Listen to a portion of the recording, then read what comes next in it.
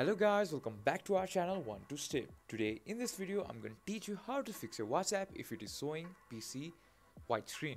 Now first of all, let me open my WhatsApp.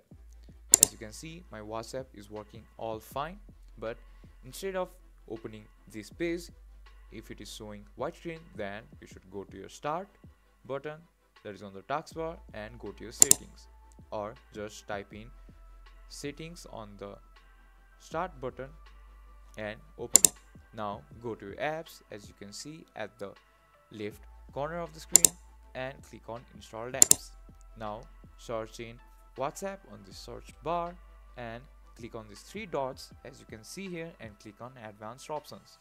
Now on the advanced options, scroll down on reset and click on reset. Click on reset again, wait for it as it is resetting your application. Now open your WhatsApp again. As you can see, you have resetted your WhatsApp. Now sign in back again and it would be working fine. If you find our video helpful, please leave a like and don't forget to subscribe our channel. Hit the bell icon button to get updates on our new videos and drop a comment for reviews and more contents like this. Thank you for watching.